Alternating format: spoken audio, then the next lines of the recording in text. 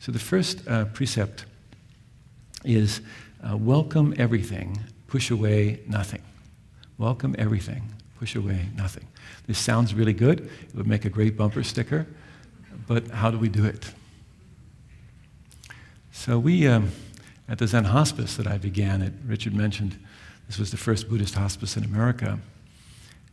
We created an environment which was beautiful and also receptive. In fact, it was characterized by what I might call a fearless receptivity. In other words, we were willing to meet whatever showed up. Didn't mean we didn't have any fear. We were frightened quite often.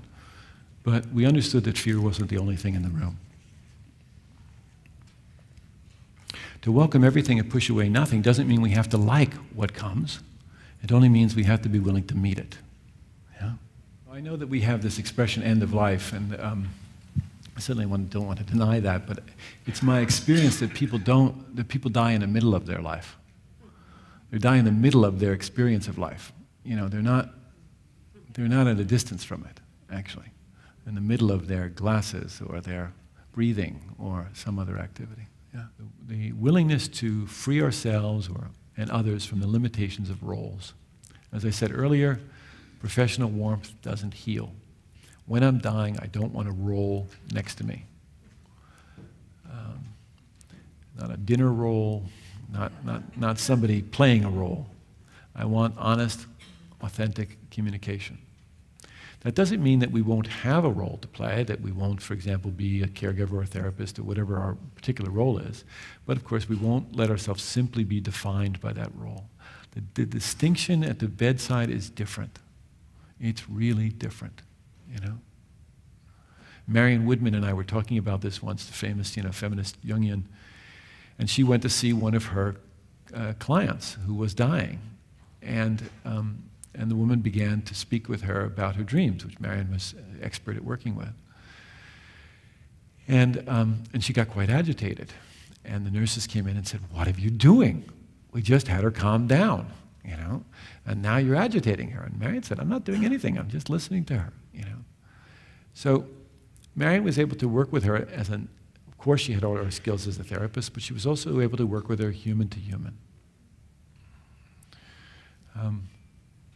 When we get stuck in our role, when we get limited by our role, we forget to see the soul of the other person sometimes.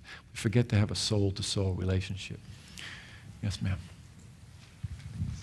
And we're over here. Raise your hand again so he can see you. There we are. Thank you. I wonder if you could just speak for a few minutes about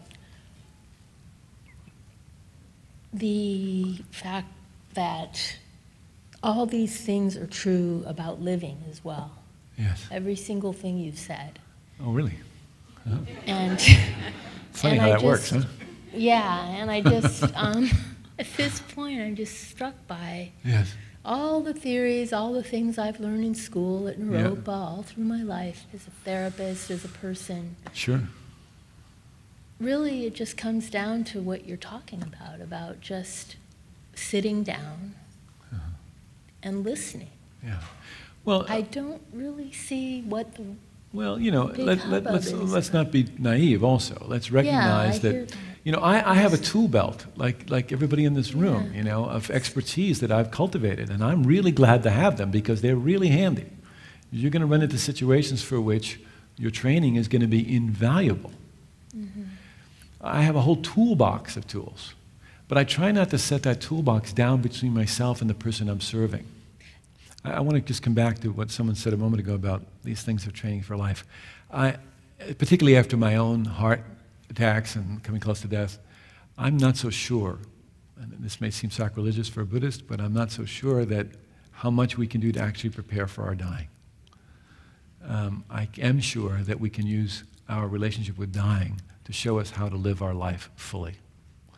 And it seems to me that the best preparation for death is a life fully lived. So I think if we can really use the reflection on dying, the contemplation on death, which has been given to us as a practice from every tradition over time, to really know how to live our life, I think this is the right way to proceed. I think it's useful reflection for us, and to again use death as our advisor, and to really bring the precariousness and the very preciousness of this life forward. I think I can't stress that enough. I think that's the most important point of any discussion on dying is how does it help us to really live our lives fully. So I think that's a good place to end. Yeah. I want to thank you all very much.